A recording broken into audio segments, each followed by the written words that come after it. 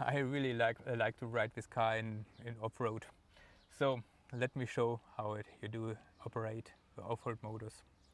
You find in the middle, well, this is automatic car, park for parking, right, air for going backwards, N is neutral, and this is the gearing. You can go where gearing to D, and then you can go to a manual mode where you go to the right, and then you can switch down, switch up by just tapping on it. This is normal use, but now normally you drive two wheels. It's 2H, and if it goes a bit more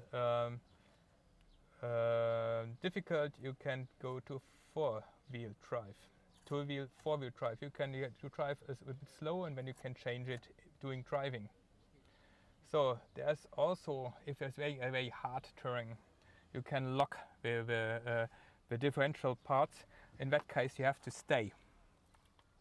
You have to stand. You have to really stand. You have to, and then you can push it down and go to the lock things. And this is not to drive corner. It's just really, in that case, all wheels are driving the same speed. It's not good for going around. It's just for slow thing where really where the tires are losing the grip. So in that case, really stop the car, push down, turn it to links, and then you really have a maximum force the car can do. And after having managed the hard stretch, stop again, pull down and go to 4H or 2H again. It also has some automatic help system, so if it's very steep downwards, you can push this button, and when the car is going to help you to go down really hard slopes. It's good.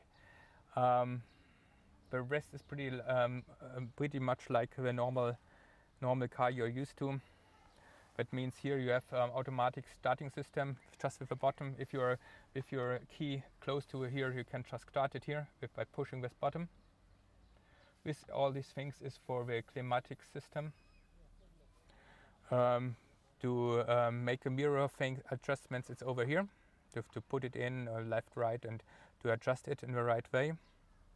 And you can open the tank by this button, and the engine by this part. Well, that's most interesting parts. Enjoy your ride.